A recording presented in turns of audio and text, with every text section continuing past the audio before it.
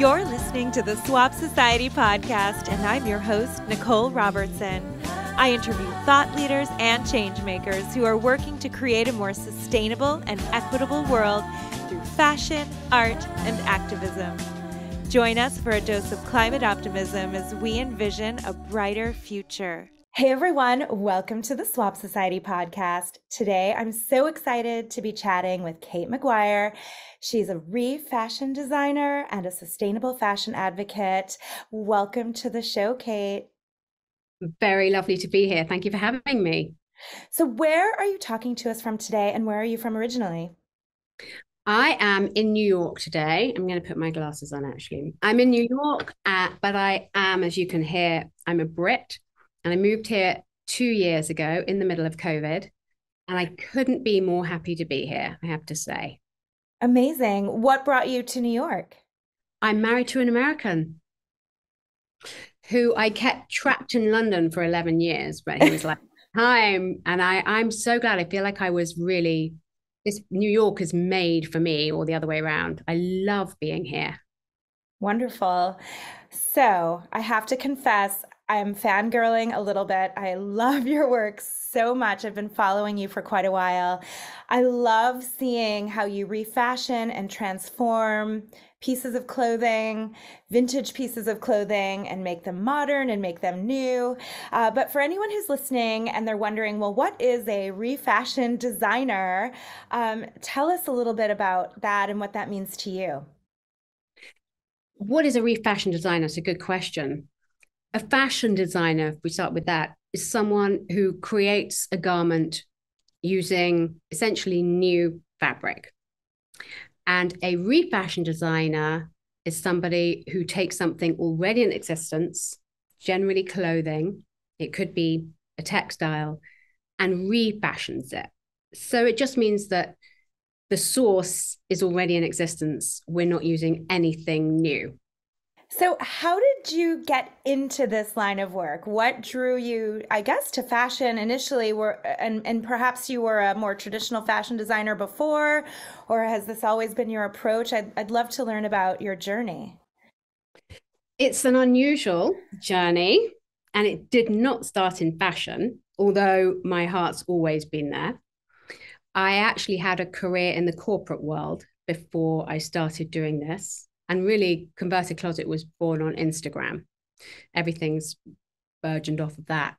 But I had a career in the city in London, and I was a headhunter recruiting heads of investor relations for corporate, so FTSE 100s, so helping finance directors to find their people. And I did that for many years. Had my son, who's now 10, and when he was small, I figured that I'm just not one of those people who can just sit around. And I really at that time didn't understand about and connected the dots between what I do and what the impact of fashion was having on the planet. And so I started doing it for fun, which I think is a really important part of my story.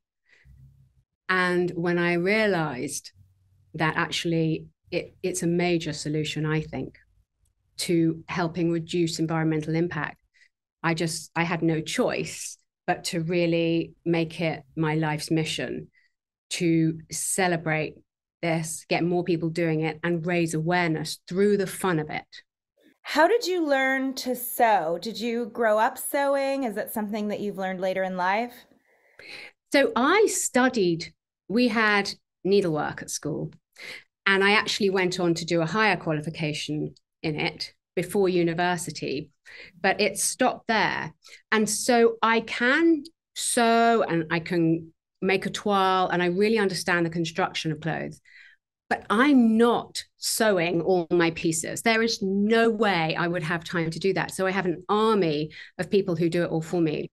And I would definitely advocate to people as well to get somebody who really knows what they're doing to convert clothes for you.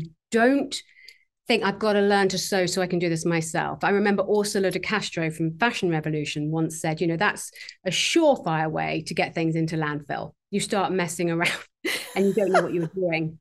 So actually, the message really for me is buy something at a discount, pre-owned, thrifted, and invest some of that money, you won't even need all of it, into somebody in your local community who can do it for you and co-create with them.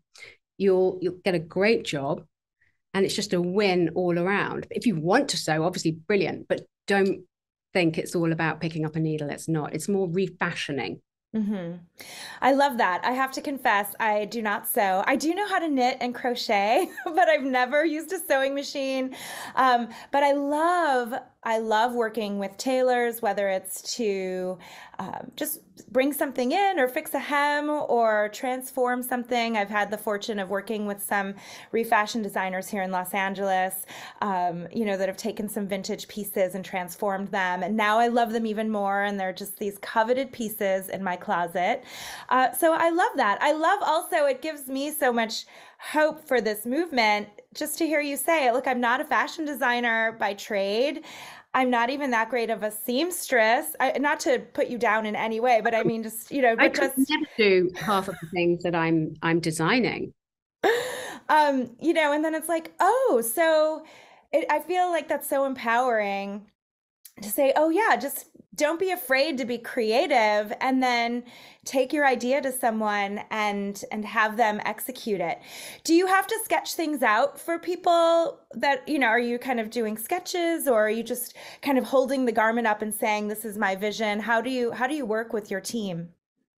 That's a good question. And it's all about sketching. It didn't used to be. When I was in London, I had a dressmaker who I worked very closely with, and it was kind of a level of simpatico that, she would be able to read my mind. And bizarrely, the clothes tell you what they want you to be. And part of the fun at that point was really just moving things around and seeing, because you'd get to a point where suddenly you're looking in the mirror and we would both go, whoa, that's it right there. But as I'm creating more sophisticated pieces, I found that sketching is invaluable. And I use Procreate on the iPad, which I taught myself, very easy. And I think it's the same as an interior designer, right? With a mood board. It's quite difficult it's actually impossible. I would say to anyone, don't try and visualize it. Just put it down on paper, even in blocks of colors, however basic it is, it doesn't matter. But try and mock it up visually for yourself, because you'll be able to see just what the overall image of the garment looks like when it's on paper, and you'll get closer to where you want to get to. Also, when you're communicating with a dressmaker, even I use the person around the corner in the dry cleaners sometimes, it's much easier to communicate a vision if you have a piece of paper to dialogue around. Mm-hmm. That's so cool. So you're also a sustainable fashion advocate, and I'm wondering if there was a certain aha moment for you where you just realized what was going on in fashion, or if it was just something that happened more gradually. It was actually somebody suggesting to me that what I was doing was sustainable. And at the time, I just thought that sounds so boring and so unfashioned. I'm going to slightly ignore it because I don't think I want to do that. And when I started really digging into it, it just became more and more interesting to me. So I'm not somebody who's always been, a particularly eco person. And I just recycled like everybody else did because I was told to. And I knew it was the right thing to do. I never felt touched by, my actions, or I don't know, I really didn't feel that connected to the planet. I couldn't really feel it. And then when I watched The True Cost, it was then that really had an aha moment. And I ended up bizarrely transcribing the whole film on a flight from London to New York, and I cried all the way through. It's the second time I'd watched it. And I just thought, something's happening to me here. This is really bizarre.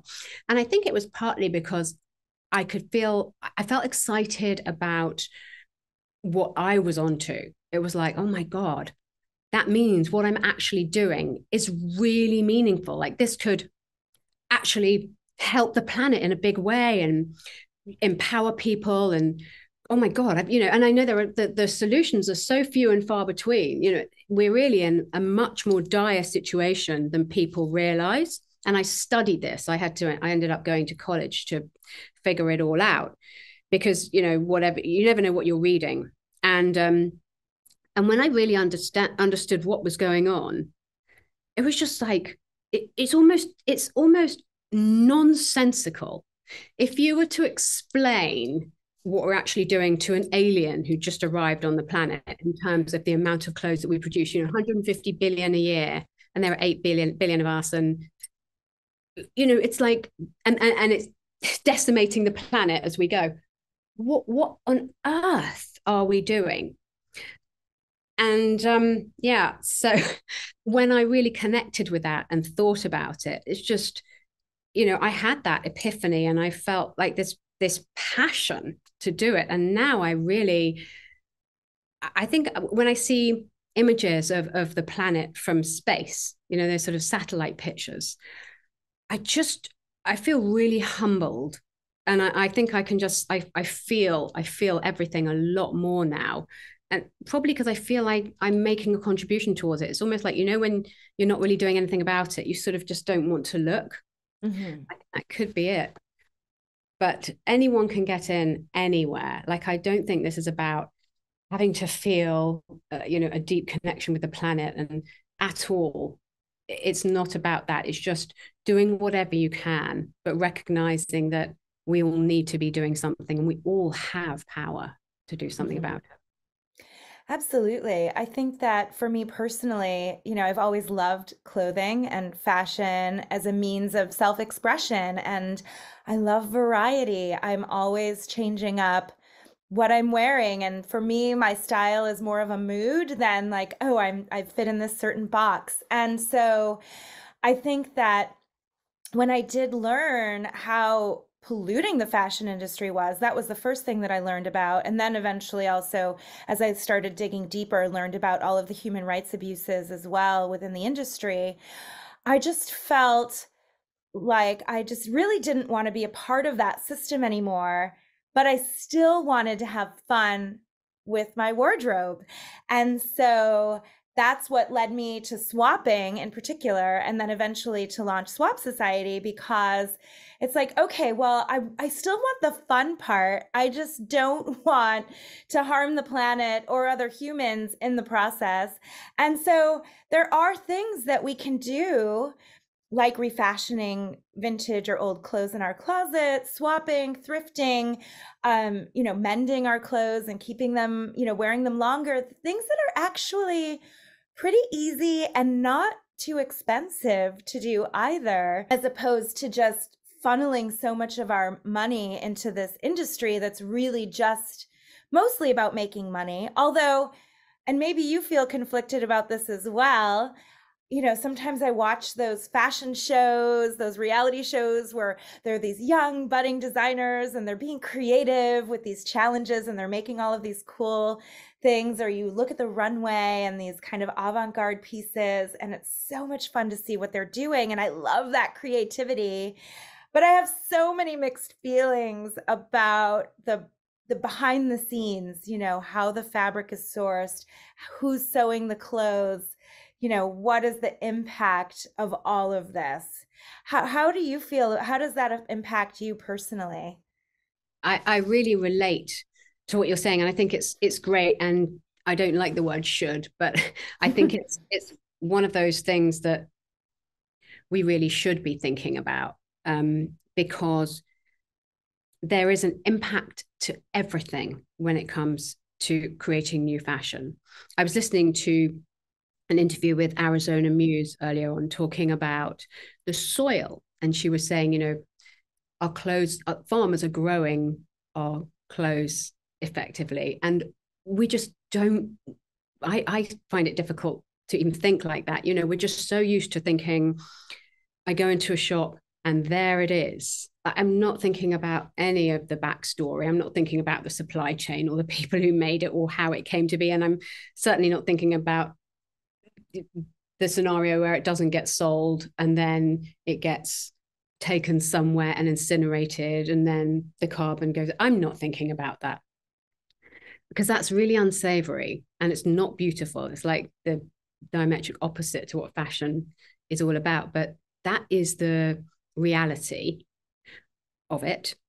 And when I look at those shows, I feel uncomfortable. I'm not going to lie, I feel uncomfortable. It feels totally unnecessary and actually, I think, wrong to watch people grabbing new rolls of fabric, making new things when there are trillions and trillions of clothes already in existence that are halfway there. You know, the fabric in vintage clothes is so phenomenal. And, you know, even I'm looking right now about even fast fashion. I quite often collate numerous pieces of fast fashion in the same style and deconstruct them and make something else. You know, and we don't need huge rolls of new fabric. And I actually think converting clothes, and obviously I would say this because I do this, but genuinely is more exciting because you're co-creating with the original designer of the piece. So you can take the elements of it that you like and build on them. And most of the things that I've made, I would never have dreamt up if you'd have given me a roll of fabric and a piece of paper and a pencil. Not in a million years. But I look at them and I'm awed by them. And I just think, whoa. It's not, you know, to me, it's not me. I'm not taking the credit for it. I co-created it with someone else. And it feels like a really rich, rewarding experience. And then afterwards you look and you think, God, that was zero impact. I've created that entire new piece of fashion, completely unique, using nothing new from the earth. And I remember looking at Lady Gaga, you know, I think it was at the inauguration, maybe. She wore that big red dress. Do you remember? Mm-hmm. And all I could think of was, I could have made that from a curtain. And you would never know the difference. Ever, ever. We could just do a rerun of that in my dress for Gaga using it. And it was a bit frustrating, I quite often feel, because I'm like, wouldn't it be cool if we could get these people, these celebrities wearing mind-blowing fashion and then we all go, oh, it's so fabulous. Wow, that's amazing. And then they go, yeah, it was made out of a curtain. Yeah, this was made using nothing new. There's this, I'm interested in that gap and it's something that I'm working on to close. Well, and speaking of that, I know that you have done some of the costuming, so to speak, for the Sex and the City reboot for Sarah Jessica Parker. Talk to us about that. Well, that was terrific fun. I mean, she's just such an example of really how to wear it. She can wear anything. She can pull it all off. But really how to celebrate it and champion it. And I just love the fact that she's been doing it since the beginning of Sex and the City. And so to be part of that was such an honor. Before I knew I was going to get as involved as I have been, I watched the whole series again from scratch, binge watched it. Can you imagine? And how many seasons is that? Well, I think I can't remember. Oh, maybe more. Literally, it was just like one big, I think, week of my life. I did spend a lot of time watching it because there were a lot of hours. It was really interesting to watch it from a costume perspective, actually, because her style evolved a lot throughout that series. And then it's evolved again, obviously, as she's now grown up. And I think that I've really grown up with her. And that was what I think is interesting about my pieces for Molly and Danny in the costume department there, is that I have a grown-up Carrie's wardrobe where I'm taking pieces of vintage, but I'm making them modern and sophisticated and wearable and sort of elevating them. So where she might wear something, and I do know that she has worn something on set that has literally fallen apart as she's been walking around. You know, now she's less likely to do that. She wants something that's a bit more put together. And so can you imagine? It's just absolutely incredible. It's almost unreal to me. And the series is coming out, I think, in September. And I was talking to a friend the other day, she's going to fly over from London and we will watch the series together because we don't know what's going to come when. I've given them quite a lot of pieces that I know they've used. But how funny to be sitting there watching Carrie and then suddenly she's going to pop up in my like crazy coat or something. It's just hilarious. A dream, right? It's so cool. Oh, that's so exciting. And I think that the fact that that's happening in such a prominent show that's so fashion based, right? I mean, let's face it, the fashion is a massive part of that whole show. I think it gives me a lot of hope and optimism about the future. I think that there are a lot of stylists that I've met that are definitely thinking in this direction. And so I feel like it's so great to see that. And it's just, yeah, I think it's really exciting. Well, my focus now is couture because I'm very conscious that changes in fashion happen from the top down. You know, you can never be TJ Maxx and then reinvent yourself as Vuitton. So it has to come from the top. And I'm hearing on the grapevine as well that there's a lack of great pieces floating around at the top that are truly sustainable. I mean, we know about all the greenwashing, and there's a lot of upcycling. I think actually more using dead stock, actually upcycling old clothes. But there's definitely more and more, which is absolutely fantastic. What I'd like to do is go one step further and use something unknown. You know, I would like to put a celebrity on at the Met Gala. Karl Lagerfeld's coming up. Well, what if there was something really fun that we could do with some sort of fast fashion, maybe not the Met Gala, but well, maybe, but whatever. God, my secrets here on your podcast. But I just think that there's some really interesting, this is a great platform to really do something that's just edgy and unexpected. I love the idea of putting a celebrity in something from eBay. And I think I feel like, you know, I am an alien officially. And it's bizarre because I feel that I probably at this stage in my life as well, but I feel like I have a bit of a license to do that. You know, I'm very clear about what my vision is and what I like. And I really don't care what anybody, you know, I mean, I love it when people love it, but I don't mind at all if people don't like what I make. So that's quite liberating. And I think that I'd like to use that and lend that attitude to somebody who really wants to champion upcycling on a carpet like that and push them out there in something they feel really good at and break a few records, get a few eyebrows being raised. I find that really fun, that thought. Well, and I love that you are focusing on couture because upcycling takes a lot of effort, right? It's not this mass production formula. And so it's just so well suited to what you're doing. You've mentioned fast fashion a couple of times. So I want to talk about fast fashion a little bit. You know, we at Swap Society, we accept all brands, even clothes missing the tags, as long as they're in good condition, or if they have an imperfection and it's minor, you know, we try to just make sure that the condition quality is there.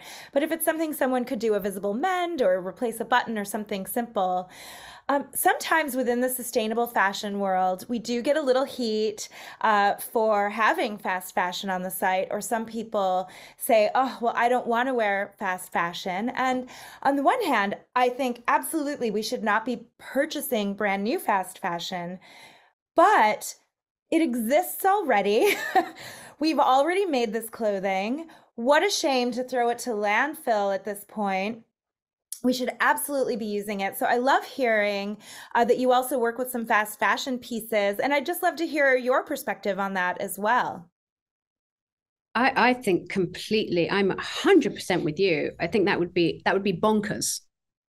Like, fabric is fabric. who cares what kind of fashion it is or where it came from?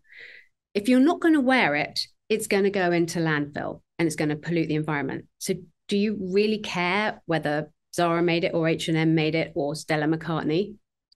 Wear it. We have to extend the life cycle of every piece of clothing that we possibly can. And so I can't see an argument that would support the not re-wearing of fast fashion. It's always kind of boggled my mind a little bit as well. Is secondhand fast fashion sustainable? There were a lot of these types of posts and articles, and it's just like, me shouting to the world, yes, yes, it is sustainable, wear it. They don't understand what sustainable means then. Really, do they? That's just as simple as that. Because that's a nonsense argument. I can't get my head around it. So you can send them to me if you want me to clarify that for them. Well, and you mentioned Ursula earlier, and, I heard her in an interview once talking about this very subject, because one of the things that people say is that, well, it's not made as well. Fast fashion isn't well made. It's not going to last. It's going to fall apart. It's polluting the secondhand stream. It's polluting our thrift shops with these poorly made garments. But I loved the way that Ursula framed it once. And she said that it may be more simply made, but that doesn't mean that it's not valuable and that we shouldn't wear it. And I loved that reframing of that perspective, that topic, because it was like, yeah, it is more simply made because it's made a lot faster. Exactly. But some fast fashion can last for ages. Yeah. I mean, how many times do you hear someone say, oh God, I've had this as Zara. I've had this for like 15 years. I wear it all the time. I think it's piece by piece. I don't think you can generalize. And I do think actually that fashion companies have had to really produce things in a way that does stand up, fast fashion or not, because otherwise they'll stop being sold. I think there's a competition within the fast fashion arena. So, and I think also, things like machines and finishings, there's so much tech there now that means that they can do things fast and well. So I don't it's really interesting you said this, because I've never thought about it, but I don't think I've ever had anything fast fashion. I bought fast fashion, of course, that's actually fallen apart. I don't think I actually have ever had a piece of clothing fall apart on me. And probably, who's wearing those pieces enough that they wear out? Not many of us listening. Good point. Well, I mean, I don't know I hear some of these crazy stats sometimes. What is it, like 1 in 3 people throw out something after wearing it once, or, if it's on the Instagram, they won't rewear it, or all of these things where it's like, we're hardly wearing our clothes, to your point. So yeah, a lot of those fast fashion items that are secondhand maybe haven't even been worn very much. Yeah. Many of them, many, many, many. So now I'd really like to talk about fabric, because, obviously a lot of fast fashion, but also a lot of, luxury brands use a lot of synthetic materials. And I'm wondering what your feeling is about that. Do you work with all fabrics? Do you try to find more natural materials for your work? Well, it's interesting because I've heard quite a lot of people talking about, I always use natural fibers or whatever. But, cotton, non-organic cotton is hugely polluting, right? That's terribly polluting the way that they make it. So it's very nice to wear it. But if you're talking about how things are made, then that's polluting. It's biodegradable and it can be recycled. But most fabric is cotton poly mix, which cannot be recycled. And I think it would be interesting if people chose based on their understanding of what actually happens at the end of the life cycle, right? And I think that's what you're talking about. So I have to say that I prefer natural fabrics. And when I'm thinking about couture, I'm always thinking, would Tom Ford do this? Would Balenciaga do this? You know, unless I'm deliberately doing something comprised of fast fashion. And it has to be on a red carpet. It has to be equal to those. Otherwise, we're just going to give upcycling a bad name. So I'm either going to do this perfectly or I'm not. A lot of room for error there. So I really do look for silk. And when I buy quite a lot of things from Etsy and on eBay, the first thing I find myself going to is composition. Even when I'm on the real, I find myself doing that a lot. I don't know if other people do too. You straight. And I can also then judge whether it's a good price or not. And actually, I was on the real yesterday buying some things that I'm going to combine for a couture piece. And the prices were eye-watering. And I was like, well, that must be silk. I was looking at a Carolina Herrera piece and it was beautiful. And I thought, oh, that must be silk. It's a fantastic sort of scarlet piece with a bow. And it was polyester. And I was like, no way. I sort of felt a bit sad. I thought, you really sold out there. Like you could have made that from silk and would have been so nice to upcycle that. But I'm not going to spend that money on something that's made from polyester, and it's sort of lost its appeal for me now. I sort of yeah. So the answer to that question is yes, I do prefer. I prefer. Do you prefer natural fabrics? I do prefer natural fabrics, and I have for a long time. And so I think that I do seek those out, but there are some pieces that I will wear that are not natural. Sorry? Tulle? Who doesn't love like a big frou-frou tulle dress? I'm crazy about that. So I'm with you. I don't want people to think that I'm only into natural fabric. I'm not, because I think there is amazing qualities that synthetics have, and they hold color incredibly well. They have a structure. There are things that synthetic fabrics can do that natural fabrics just can't. So I think there's a lot of interest there, and I'd much rather use something than not. Yeah, I'd much rather use something interesting that just needs new life than not use it because it's synthetic. I wouldn't do that. But do I prefer natural? Yes. Yeah, and I think that there are so many amazing vintage pieces that are synthetic. I mean, we have had synthetic fabrics around for ages. And so, it's one of those things that it's even hard to even shop vintage and only find natural fibers, let alone modern.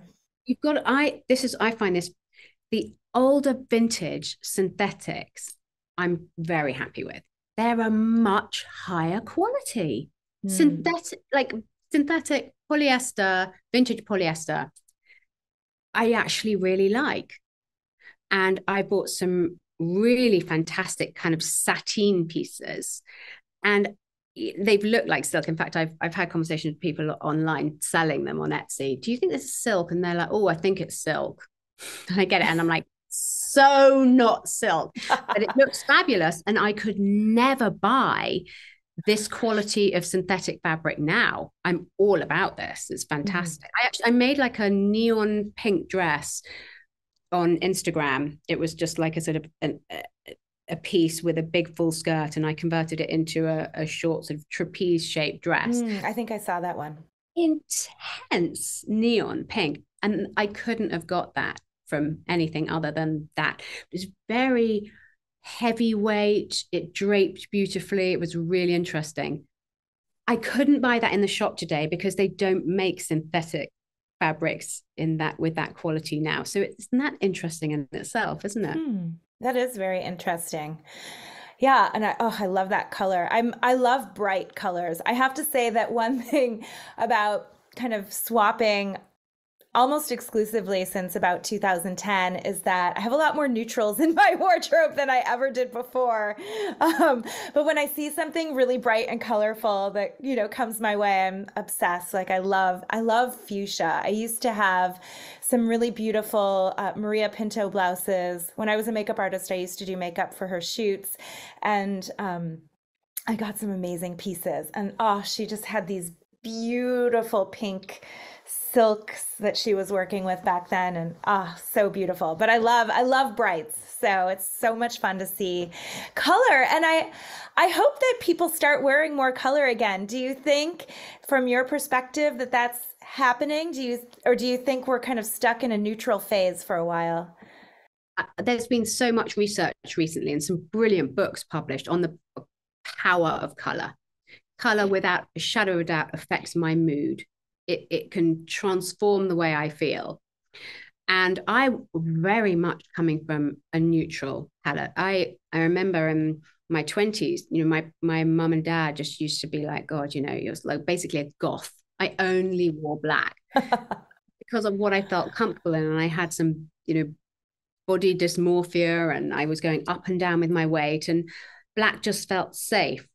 And I would concentrate on the makeup, but just and interesting textures and shapes. And that's really how I learned to get clever with converting, because I just wanted to disguise my body and show myself in the way that I felt comfortable. And I couldn't get it from the shops. It had to be tweaked. But it was all about black. And actually, it was really through converting clothes that I got into color.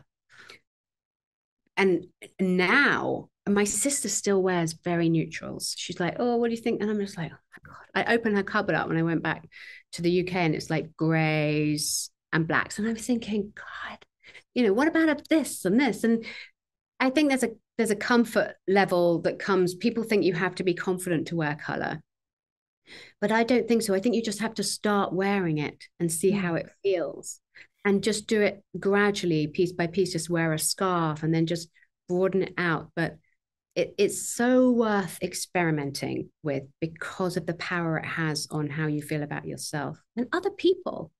If I'm looking at somebody and they're all colorful, it lights my day up as well, not just theirs. Oh, I love when I see someone out and about in bright colors, especially if it's like head to toe. I'm so jazzed by it, and it's so exciting. So I feel that. Okay, so I always love a good fashion love story, and I have to ask, do you have any favorite pieces in your closet, and what are they? What do you love about them? And I know it's like asking if you have a favorite pet or child or relative or something. I know, thanks for that. Now they're all going to feel upset that I'm not choosing.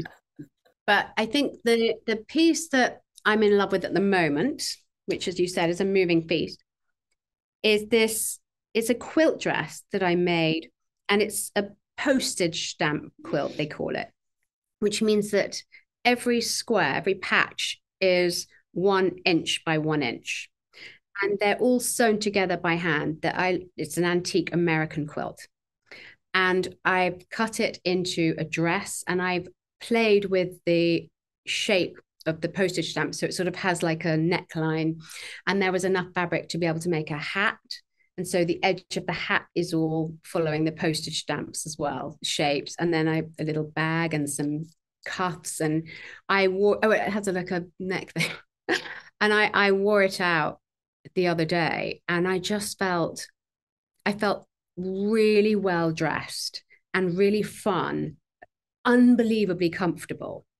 And I get stopped a lot when I wear this particular dress it's just sort of an interesting piece. And people just like looking at it, but I think these things deserve to be celebrated. So I would much rather have it worn and admired by many, many more people than sat on somebody's bed somewhere, because all fabric disintegrates eventually. So we know that's not going to last forever. I say, let's just make the most of it and celebrate it. And so that's my absolute favorite piece at the moment. But that was a hard question. I know, sorry. Okay, now, is there anything in particular inspiring you right now? I think I'm inspired by the thousands of people who are coming up with intelligent solutions to this crisis, actually. I'm particularly obsessed with women in tech who are using their expertise to find ways. For example, I met someone the other day who is looking to ways we can scale up upcycling, because it is, as you said at the beginning, it's one of those things that's difficult to scale, but there are ways. And I'm very inspired by those efforts. I really am. So it's for me at the moment, I'm inspired by people. I really am. And also the way that the fashion industry is changing. I never even think I'm part of the fashion industry. I don't really want to be part of the fashion industry. It makes me feel a bit uncomfortable to think that I am. I would like to be in the sustainable fashion world where everybody's on the same side, looking for common ground and all trying to help each other. That I find very inspiring. And so, yeah, I think it's people and the quest to do this. And, the people who follow me inspire me. I get so many DMs, people like, okay, I'm going to wear this for my wedding. I'm thinking of doing this. What do you think? I've just got this. I inherited this from my grandmother. I'm just like, oh my God, it's brilliant. And people sending me photos of things they've just done. There's this one person who follows me. I mean, I don't think that she could even sew before she started doing this, but she's dismantling sofas, like actual pieces of furniture, like a leather sofa. She sent me a skirt the other day, an image of it that she'd made out of a gray sofa. I was like, oh my God, this is so mad. But it worked. But she had so much fun doing it. She was like, oh my, wow. I could sense that she really felt alive from that process. And that inspired me. I don't care what it looks like. It's the energy that went into it was just phenomenal.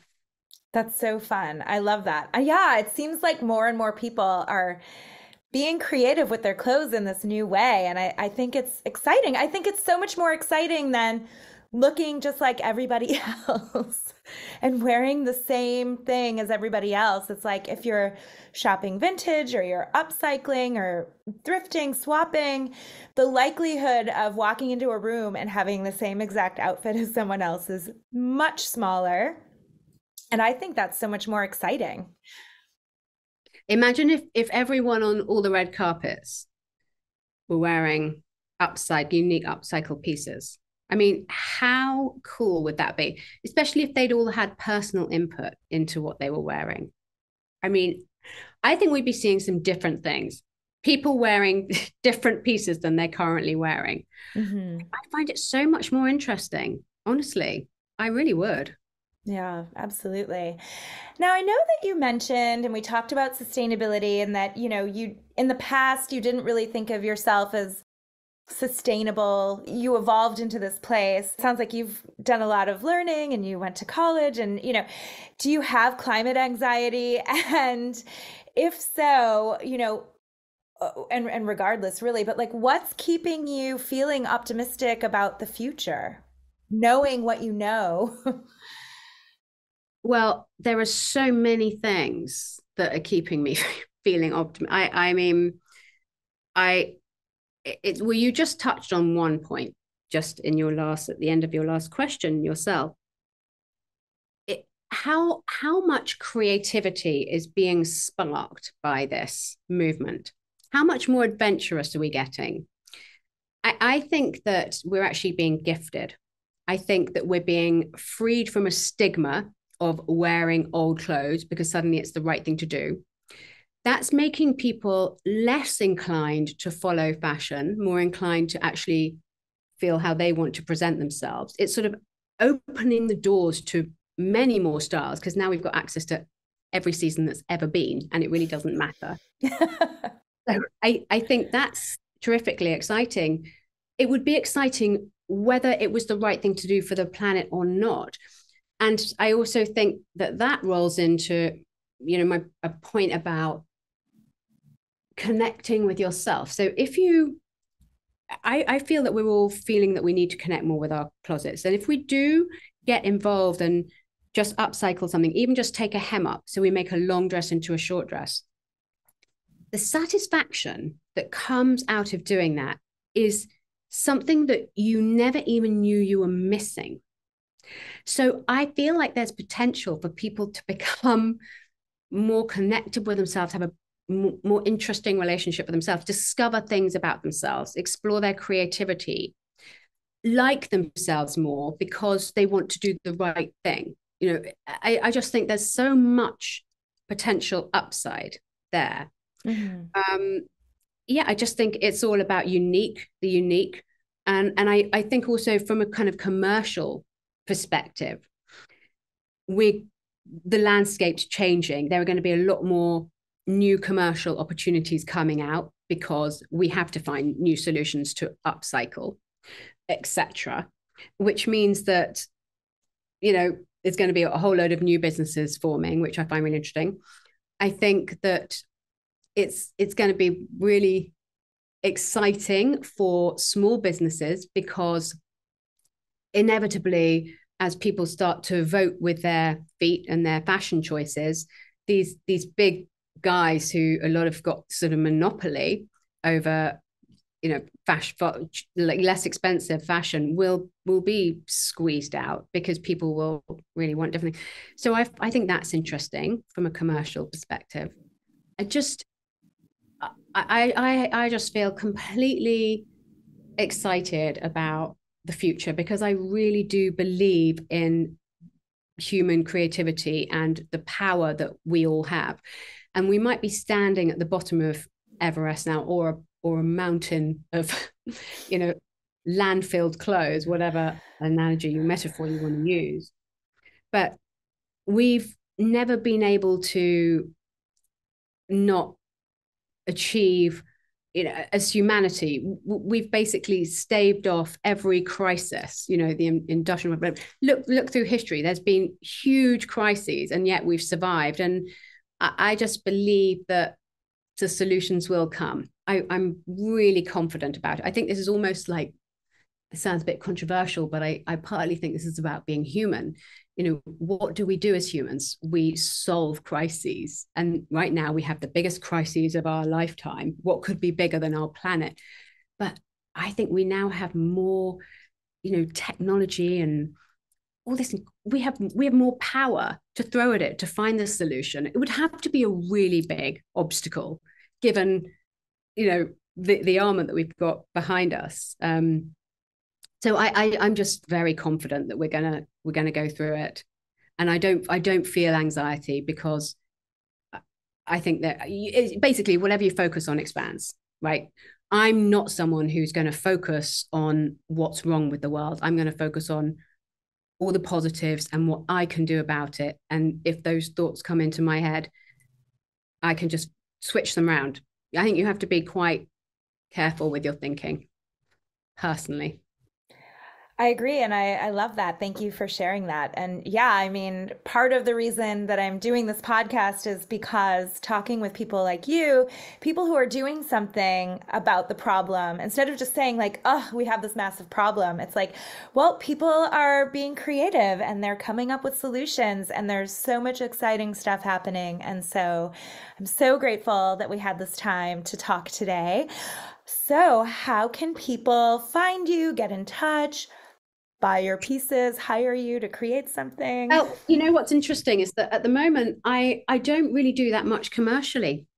So I just had a sale for the first time, and I have a really fantastic intern who's going to set up a Depop shop to clear the decks. So we're going to, so I think that if you follow Converted Closet at Converted Closet on Instagram, there'll be more details of that coming up.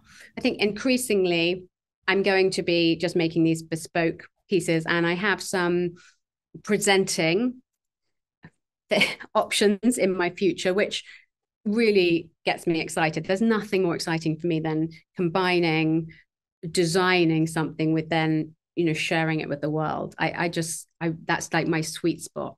So I think that and also I think that's probably the most powerful thing that I can do as a person to affect change, is communicate the message. So I think that's what I'll focus on more of. But I will be putting some of my lovely quilt dresses and my more higher end pieces onto Instagram at some point and selling them. So keep an eye on that.